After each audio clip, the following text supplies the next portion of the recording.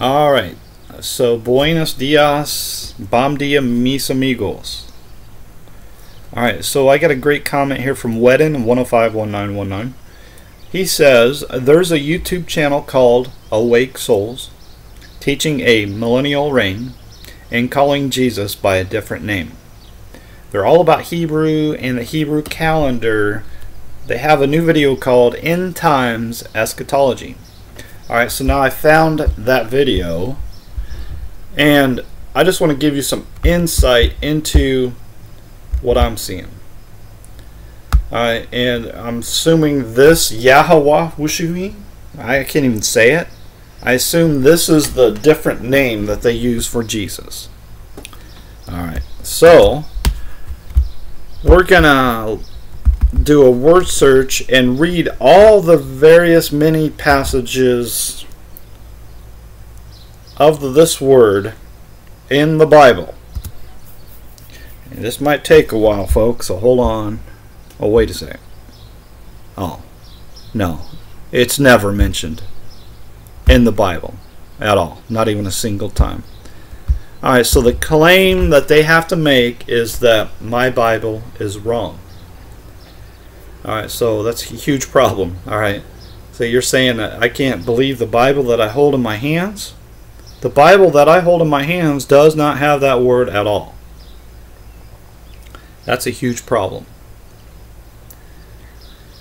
Alright, so let's first of all establish the fact that the Bible cannot have any errors in it whatsoever. The Bible has to be perfect. If you have a book that has errors, it's not the Word of God. It's the Word of men. And there's a distinct difference between the Word of God and the Word of man. Alright, so in the Word of God, right here in Psalm 34, Psalm 34, verse 20, it confirms the fact that the Bible has to be the perfect, pure Word of God. It has to be. It cannot have one single error in it. If it has one single error, it is not from God, because of Psalm 34, verse 20. He keepeth all his bones; not one of them is broken. Alright? So you can't have one single mistake at all. Now this is talking about the Lord, which is the Word of God, and the Word of God in heaven, and the Word of God on earth. Alright? And Jesus is the Word of God. Now, in the New Testament, we read a parallel verse, John 19, verse 36, for these things were done that the Scripture should be fulfilled. A bone of him shall not be broken. Confirming, once again, that the Bible that you hold in your hands has to be perfect. Alright, the Word of God cannot be broken. Now, we can point to one more verse where the Lord himself says in John chapter 10 verse 39, the Scripture cannot be broken.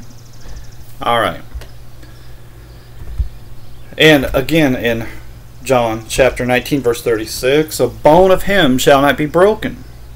Alright, so the Word of God cannot be broken. Now the Bible that I hold in my hands, it is from God. It cannot be broken. The Bible that they hold in their hands is very broken, full of broken bones. Now, okay, so think about this. These guys are saying that my Bible is wrong, and at the same time they don't believe in any Bible at all. They don't believe in any Bible in any language anywhere in the world at all. Not now, not ever. They don't believe in any Bible at any time in human history. And think about that, all right? Because they do not have a book that they can hold in their hands and claim that it is from God. Whereas I do. I have a Bible that I can hold in my hands and proclaim with absolute certainty that these are the words from God. And there's not a single mistake in my Bible. Not one. Not one bone is broken. Not one word is wrong. Alright. So, anyway, so if you've followed me, you've heard me talk about that extensively. So I'll move on to point number 2.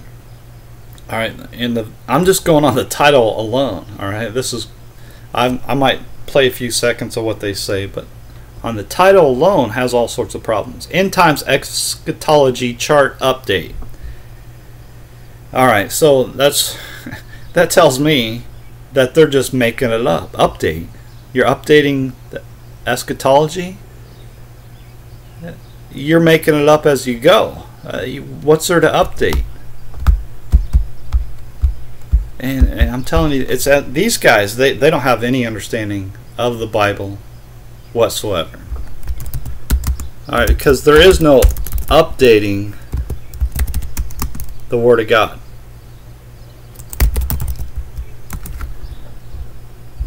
Psalm 119 verse 89, forever, O Lord, thy word is settled in heaven. We're not updating the Word of God. It's already settled. Alright, so this is ridiculous. This just tells me, hey, we're making it up as we go. We don't believe in Jesus. Now let's get back to that word Jesus, okay? First of all, you know what? Let's do it this way. There's something in the Bible that says something. Let me see if I can find it. I got to think about this. Let me see if I can find... Oh, right there. In Acts chapter 4 verse 12 it says, neither is there salvation in any other, for there is none other name under heaven given among men whereby we must be saved. Now what is that name? Because this is important. This is a big deal. It says no other name. No other name. None other name under heaven given among men. There's only one name. Only one name. And what is that name?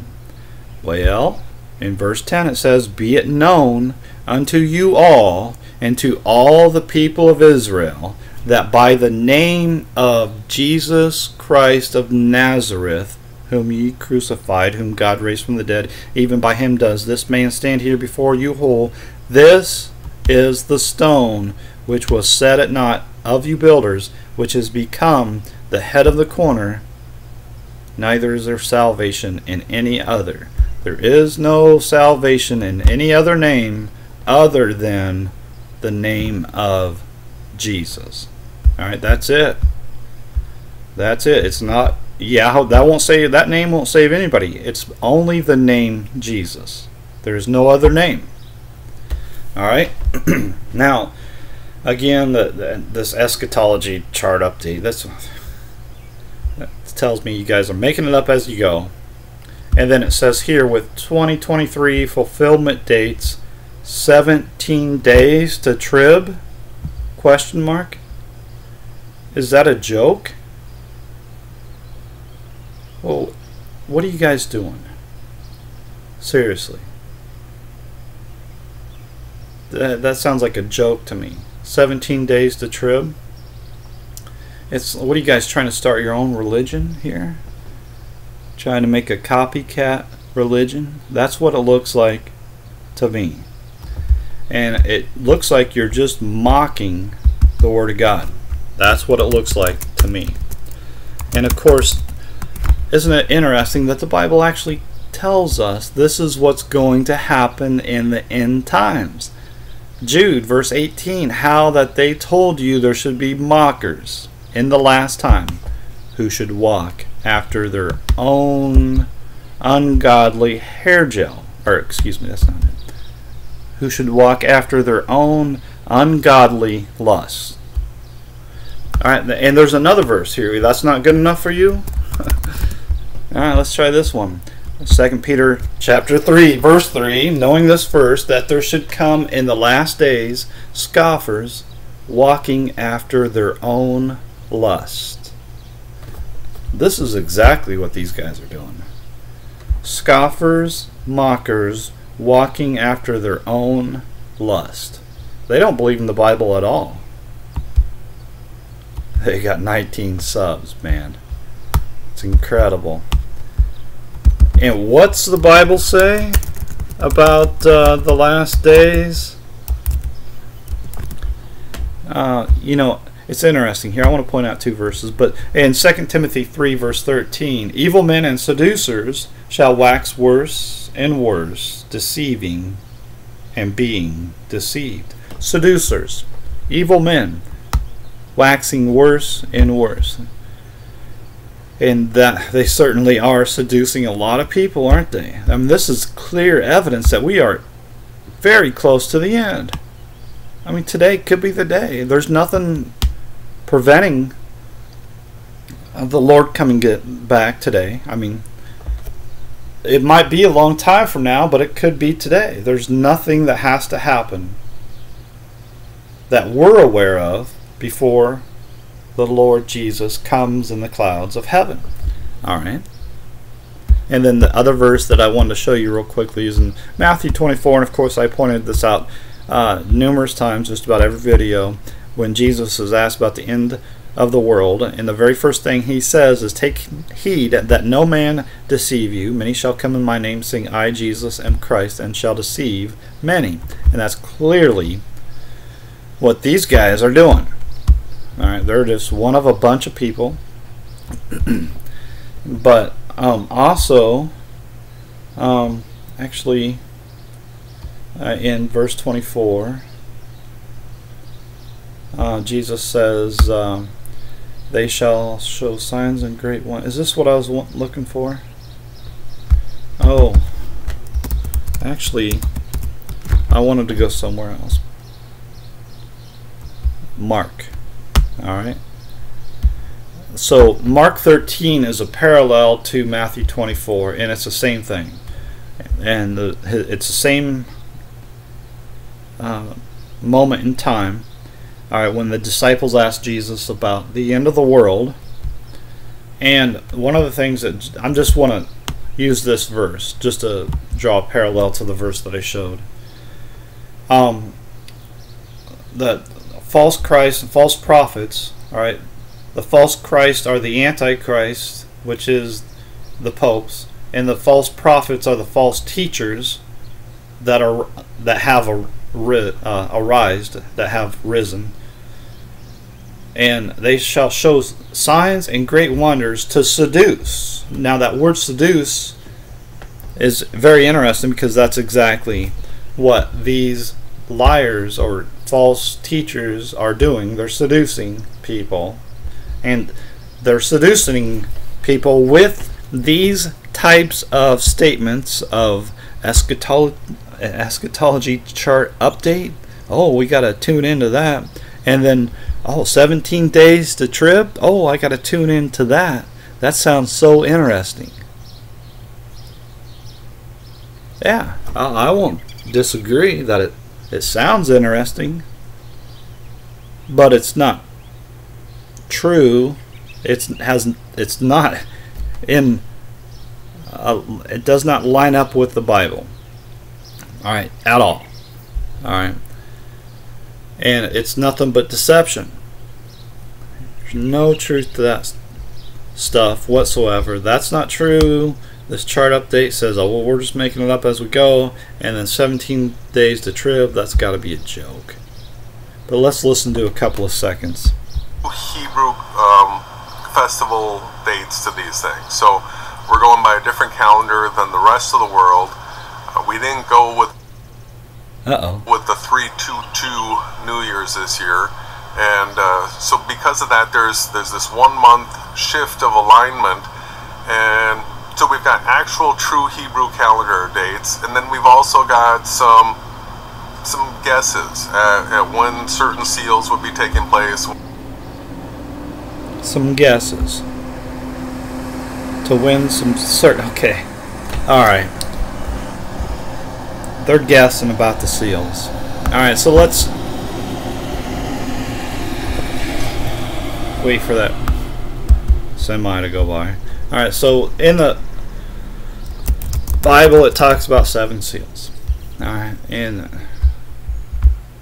the book of Revelation, right? And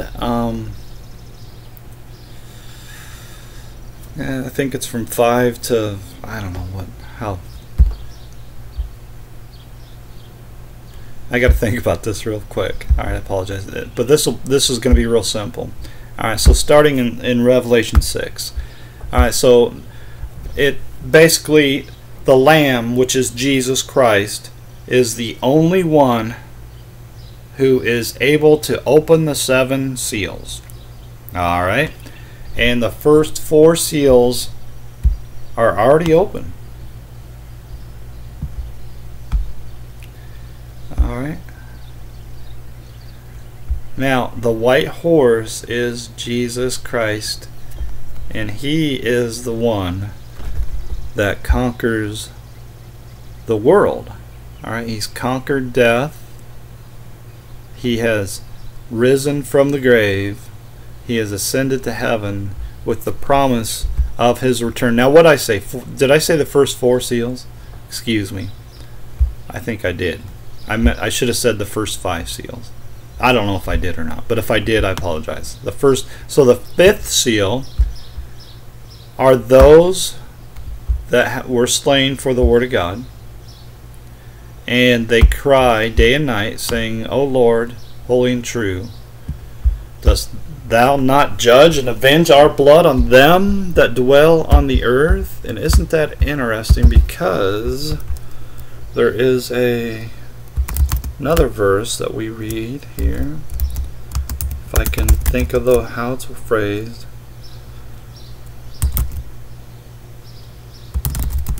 Let me find the verse here. Luke 18, verse 8. I tell you that he will avenge them speedily. Nevertheless, when the Son of Man cometh, shall he find faith on the earth? Alright. And again, verse 7. And shall not God avenge his own elect, which cry day and night unto him, though he bear long with them? And in the 5th seal, they cried with a loud voice, saying, How long, O Lord, holy and true, dost thou not judge and avenge our blood on them that dwell on the earth? There shouldn't be any doubt at all that these first 5 seals have been opened, and the 6th seal is when Jesus comes in the clouds of heaven. So we can draw a parallel in Luke 21. Alright, when the sun and the moon and the stars, there will be signs in the sun and the moon and the stars, and upon earth the distress of nations with perplexity, the sea and the waves roaring, men's hearts failing them for fear and for looking after those things which are coming on the earth, for the powers of heaven shall be shaken. And then shall they see the Son of Man coming in a cloud with power and great glory. So this is exactly parallel with what we read in Matthew 24 and Mark 13 about the end of the world. Alright, just like it says in Matthew 24 verse 29, immediately after the tribulation of those days shall the sun be darkened, and the moon shall not give her light, and the stars shall fall from heaven, and the powers of the heavens shall be shaken. Alright, when the 6th seal is opened, and I beheld when he had opened the 6th seal, and lo, there was a great earthquake, and the sun became black as sackcloth of hair, and the moon became as blood, and the stars of heaven fell onto the earth, even as a fig tree casts her untimely figs when she is shaken of a mighty wind. And the heaven departed as a scroll when it is rolled together, and every mountain and island were moved out of their places. Alright, Make no mistake about it. This is not a different event. This is the same exact event. All you have to do is connect the dots. All right. In order to be able to connect the dots, you have to have faith. You have to believe the Bible that you hold in your hands. Without that faith, it is impossible to see the Scripture for what it is. It's impossible to understand. Just like what we read in whatever verse that is. I mean, we read numerous examples of this, but there's the one that I like to point to, and I can't remember right now. It is 2 Corinthians chapter 3 verse 17. Even unto this day when Moses is read, the veil is upon their heart, because they do not believe. Nevertheless, when it shall turn to the Lord, the veil shall be taken away. So if you do not believe the Bible that you hold in your hands, there's a veil over your heart. And I'm telling you, the key to understanding the Bible is faith. It's always been about faith. We read here in Hebrews 11 the significance of faith from the beginning to the end. Alright, it's incredible. You don't think faith is a big equation? It's a huge equation. Without faith, you cannot understand this stuff, and you won't be able to connect the dots. Even though you ought to, because it's right there for everybody to see. Alright, so you're making guesses of when the seals are open, and it's crystal clear. The first 5 seals have been opened. The 6th seal is when Jesus comes in the clouds of heaven, and of course the 7th seal is eternal life. Alright, and so that's it for today. Alright, thanks Wedden 1051919. I appreciate the comments, everybody. Have a good day.